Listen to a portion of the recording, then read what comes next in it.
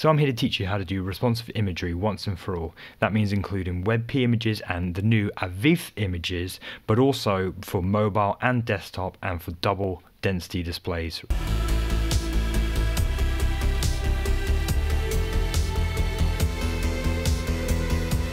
Cool, so here's my design on the desktop version. I'm going to be adding this new image onto my website, and also we have a mobile version here. So first things first is we've got our design, and now we've also got a nice beautiful high resolution version of the image here that I've downloaded from iStock. Now this is a massive image, I think it's 300 dpi, absolutely massive, so it's really good to work with images that are already just way beyond what we actually need. So with this as a starting ground, this is the ideal, basically the ideal starting ground for actually creating responsive imagery. In Figma, how I know the width this image needs to be, which is 471 pixels. Now this needs to be double the size for double density and retina displays, high resolution displays. So I'm going to go in and just double 471. So 471 times 2 is 942. So I know my first image, I need two of them as JPEGs as 471 and 942. Okay, so remembering that number. So the first thing we're going to do is just copy that into our images folder of our website, and while that loads I'm just going to rename it. I mean, it's for the always observing section, and it's the second image, so I'm just going to give it a file name extension because for whatever reason it didn't copy over. So we've got our image in our file system. Now, common convention for, if we're dealing with it's best to deal with the largest size first. So common convention for high resolution images or double density images is to put the @2x afterwards. If I open this in preview, now this is going to differ if you're on PC. I'm not quite sure about how we do it on PC, but if I open it up in preview on Mac, I can go up to tools and adjust size. Now I copied the size of the image that we need double density size here, which is 942. You want to make sure also the resolution is 72. So we have a image width of 942, resolution of 72, and I can save that then.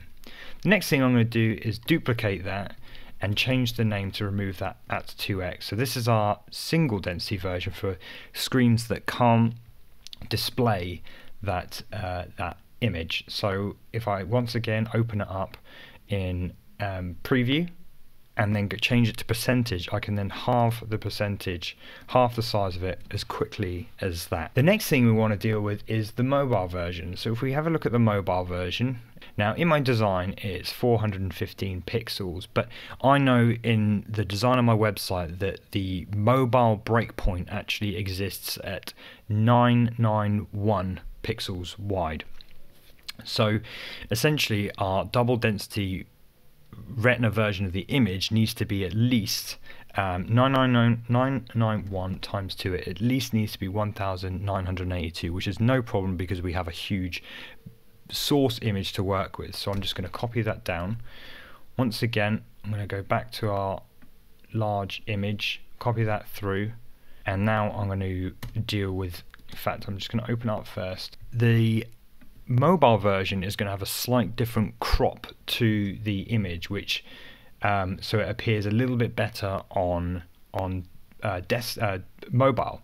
So what I'm going to do is I'm going to crop my image, but make sure that it's at least that 991 times 2, at least 1982, so we can see the size of my crop here just by my mouse. So 982, we're going to make it full height that it needs to be, and I'm just going to compose the image, crop that, and now I've got my image version. I need to now change the resolution to 72 and pop back in, and now I'm going to rename this to always observing 2. Now you can use whatever convention you like, but I like to use a BEM-like convention here by doing -- mobile.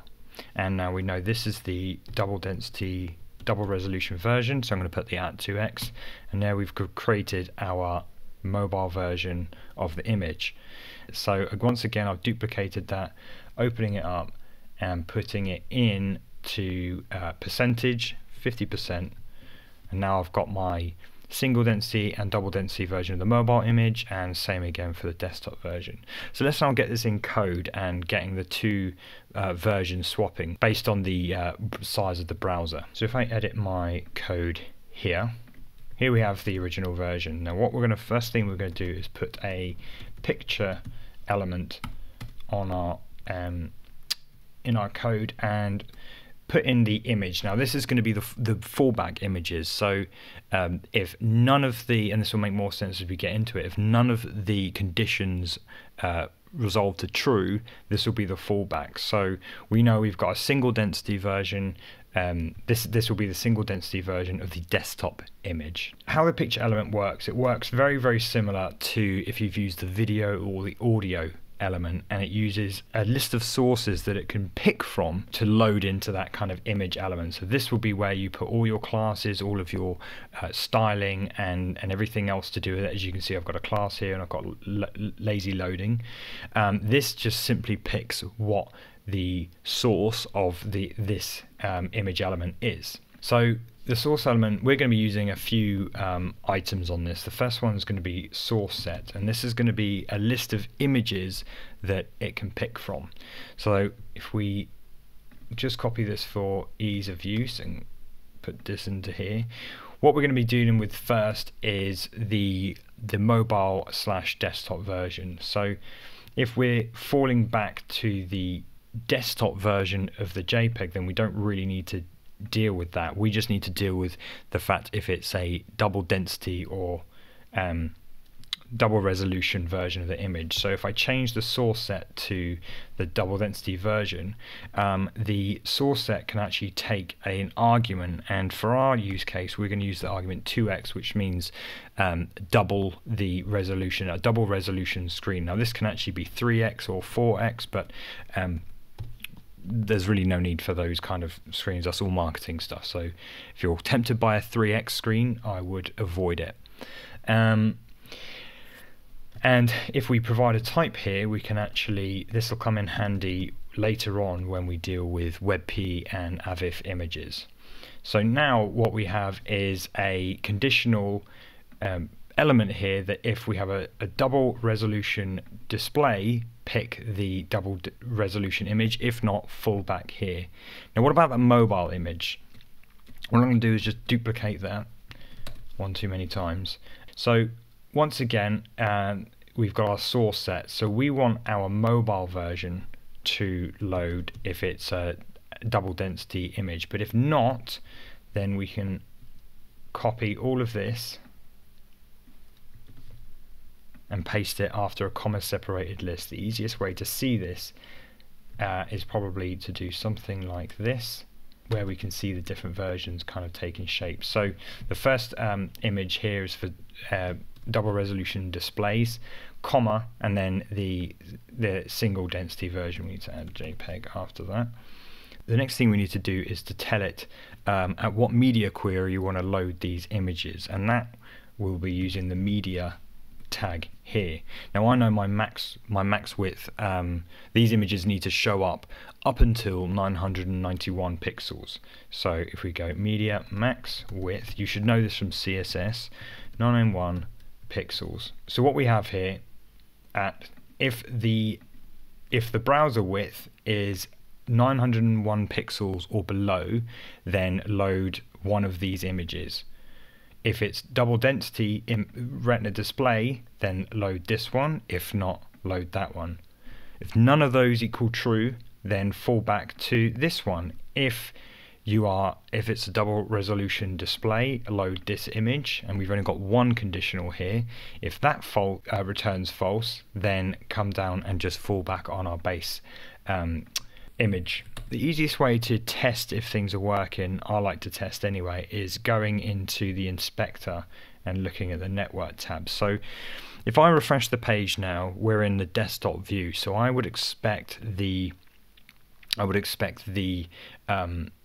image to return as, and this is a high resolution display, so I would expect it to be the desktop high resolution image. So if I refresh, I'm in my network tab here, and if I do it by name, then I know I need to look so up there. So there we have our always observing at 2x, always observing 2 at 2x. Now if I clear that, so I've got nothing here now. When I reduce the size of the browser, then I would expect the mobile version to appear at 901 pixels. So we'll see it break. Always observing 2 mobile JPEG there. So now let's look at providing different image formats in our picture element. We've got the foundations here to create all the versions of the images that we need. We have the mobile version Retina, the desktop version, and the desktop version Retina. Now on my Mac here, I use a tool called Webp Converter, and what this does, if I simply drag all of these into the, we need to select that, all of these in here, and just click convert and choose where to save them. This will now convert all of these images to Webp versions of those images. Coming back to our code, all I'm going to do is duplicate each of these, and we're going to change the file names here to Webp, and this is very, very important, is the type should also be Webp. Same again here, but we're going to add in our desktop version of the Webp image that's not Retina. So WEP,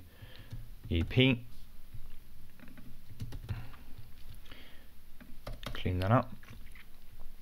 And now, because this is running in order, we basically you need to be very, very conscious of the order that you're putting these in. So my preference is that a Webp image will show if the browser supports it. If it doesn't support it, then it will fall back to the JPEG version.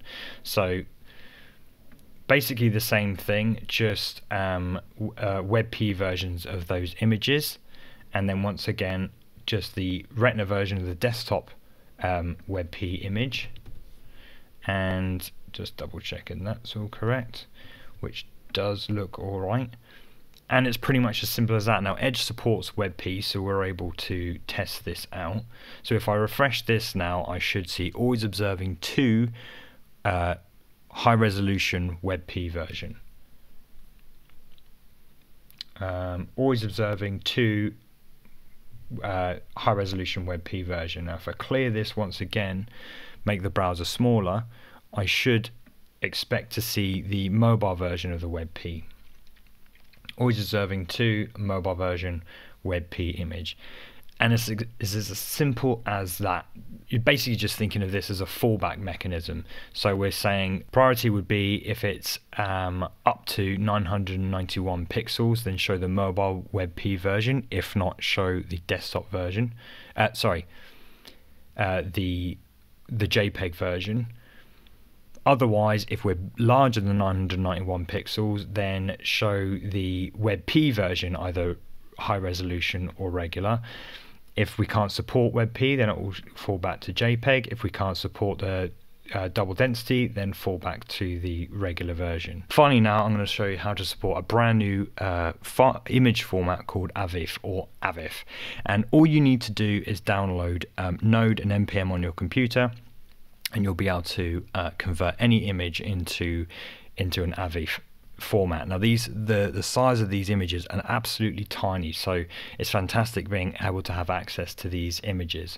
Now once again, we've got all the images necessary that we need to create our AVIF version. So in my terminal, I'm going to navigate to the folder, which I'm navigated to the folder that my images are in, because it's going to put them back in that same place. And all I'm going to do is type npx avif input. Well, if I don't put input, it's going to convert all my images, but I don't need to convert all of my images, so I'm going to specify an input here, and this can actually take a regular expression. So I'm going to do always observing 2, but I only want the JPEG version, so star will match any characters, and then I'm going to put .jpg, so it's only going to convert the always observing 2 images that are JPEGs. Typo there. Type X.